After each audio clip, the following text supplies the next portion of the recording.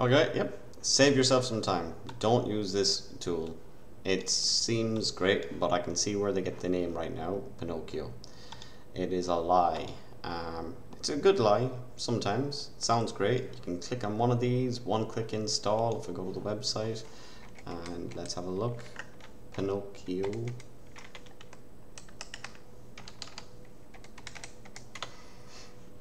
Very easily installed, but yep, Pinocchio. I should have realized when I looked at it, with the one-click install. Pinokio.computer. Install, run, and control terminal apps on your computer with one click.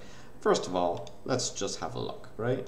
So if I go to what I've got installed here, Whisper, WebUI, Magnet, all of these needed more than one bloody click to get it started, first of all. And when they did install, and they worked fine, when they worked fine, they still needed like 3 or 4 clicks.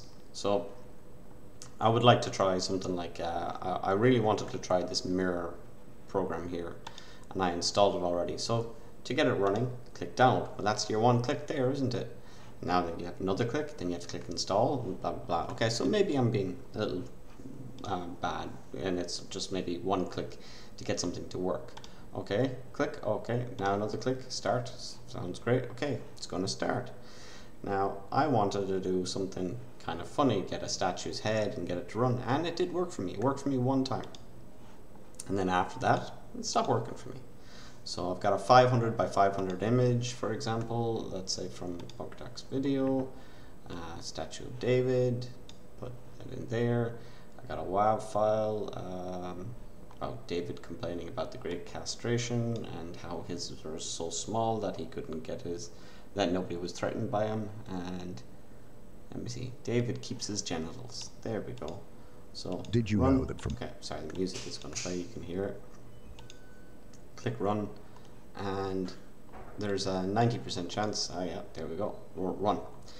This is designed for Mac users, Linux users, and not Windows users. Just like pretty much everything else out there at the moment, Windows users are being shafted.